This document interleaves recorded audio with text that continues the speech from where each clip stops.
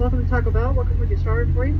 Yes, can I get one crispy melt taco, and then one Crunchwrap Supreme, and one Burrito Supreme, and that'll be it. $13.09. Great, thank you. This is gonna be good. Let's dive into today's video, shall we?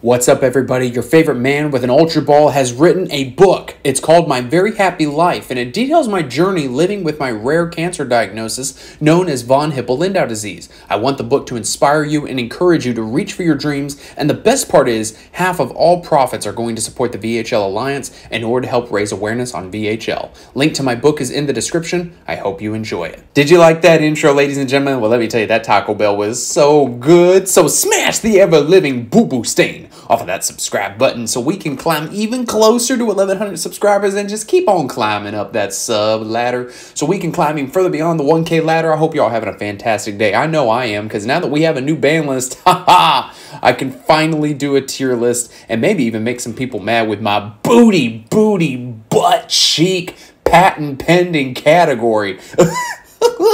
I'm just waiting for another YouTuber to be like, hey, I saw this from another YouTuber. Of course, they won't mention my name because they don't want to give me credit. And they'll be like, I decided to come up with this booty, butt cheek category. And I'm going to be like, haha, that's from me, homie. Don't be stealing that. No, I'm just playing. If you want to use this for your own tier list, just give credit where credit's due, boo-boo. So anyway, all that aside, I want to talk about the brand new format now that tier basically got taken out back and shot in the nuts, and talk about what we can expect for the meta moving forward. This does go into effect February 13th, the latest ban list that we have. So if you are going to the remote dual YCS or whatever kind of YCS it is, team YCS, I don't know, this upcoming weekend, February 11th through 12th, you are playing under the Ishizu Tier 0 format, crap-ass format, so have fun at that. That event's going to be very irrelevant in terms of representation and numbers, things like that, and information data. But let's go ahead and dive on into this. So right out of the gate, Eldritch is booty butt cheeks. This trap deck is so bad compared to Labyrinth, which, honestly, here's the thing with Labyrinth, ladies and gentlemen. I hate this fucking deck. I straight up, it requires no skill, and all it is just, like, some player playing with waifus, and, like, they're searching out Eradicator Epidemic Virus and setting it to their back row. Like, don't get me wrong, Labyrinth is basically just the evolved form of Eldritch. It's just a much better trap deck. But going against it is so toxic. There's no skill involved with the deck. Like, there's no skill in flipping over a Floodgate or flipping over a trap card like Eradicator. Like, it's toxic. At the same time, the deck is damn good. But me, I'm going to be salty every time I play against it. Like, it's very good. Eldritch has just fallen off. Also, the reason why I have Tier 1 and Tier 2, not like Tier 0 or Tier 1.5, I don't like doing Tier 1.5. It's like if you're going to put it in 1.5, you might as well put it in 1. And I also don't believe that now with the hits with Tier Element, I do not believe that this deck is Tier 0 anymore. I just don't. It's lost so much consistency. However, I do think it's still going to at least be a Tier 2 deck. Obviously, we're going to have to wait and see what happens. But I do feel moving into this new format, Tier Element will still be a fairly good deck, especially when it is able to pop off and its mills work in its favor. I do believe, though, that it will be a Tier 2 deck. Also, shout out to this new format as we drink our Crown and Pepsi. Damn, Crown Royale is good, ladies and gentlemen. All right, so moving on here. Flunder. So they lose Barrier Statue, and honestly, I think I'm still going to keep them as a rogue deck. You know, Empin, when people don't remember that they have to special summon their stuff in defense, is very insane. Do I think it's really going to be as good as it once was? No. You know, Barrier Statue is what made the end board broken. You know, there's not really anything scary about just ending on an Empin with, like, maybe Dreaming Town in the back row. You know, Barrier Statue is what made that board broken. Maybe they'll move on to playing Scary Sea, since that's kind of like a Barrier Statue, but allows the opponent to normal summon or set 3 times. So we're going to have to wait and see. I do feel like it is a fairly decent rogue deck moving into the new format. Also, this is a OCG version, so I don't know like what these two pictures are here, but I can tell that this is Bysteel. So since I don't know what these are, I'm just going to consider this like straight Bysteel. Straight Bysteel, like just a straight out Bysteel deck, I don't really think that's good. I'm going to put this at tier 2. However, when you're talking about Bysteel Sprite or Bysteel tier elements, that's where like you kind of move into the tier 1 category. But just as a deck of its own, it is tier 2. You need to keep in mind what the Bysteals do. We're getting Baldrake and Hypernova. It's a common. It's really good. We're going to be seeing this played in tier 1 decks, so you want to keep that in mind. Next up, Sprite.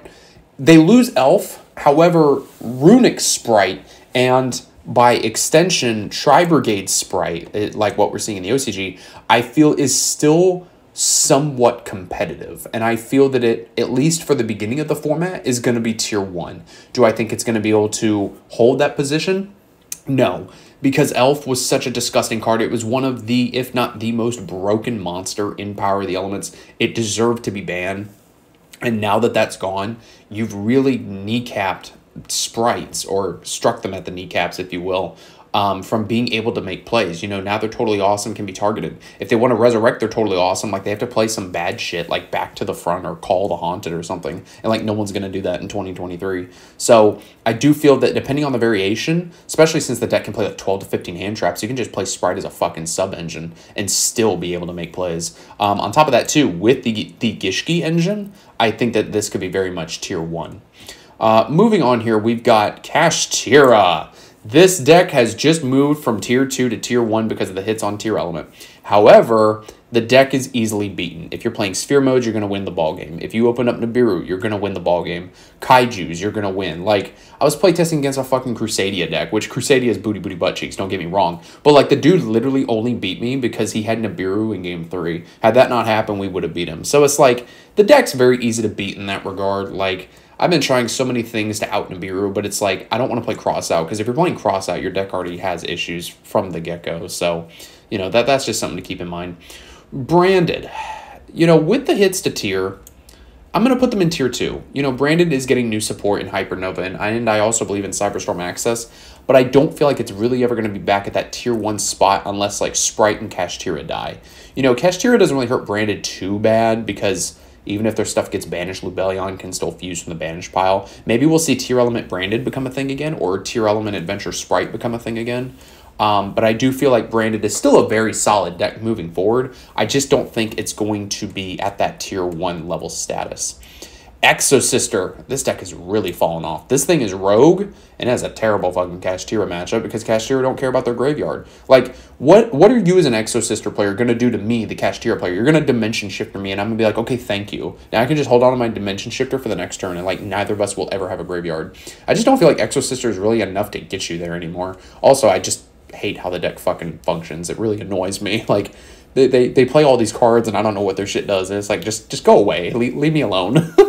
Let's jump around here a little bit. So Valiants have an FTK. They're still booty butt cheeks. I'm guessing this is pure Orcust. If not, there was a rank 8 / level 8 Axis deck that topped a regional. So if you want to make the Dingirsu, like, picture that deck, then sure, it's Rogue.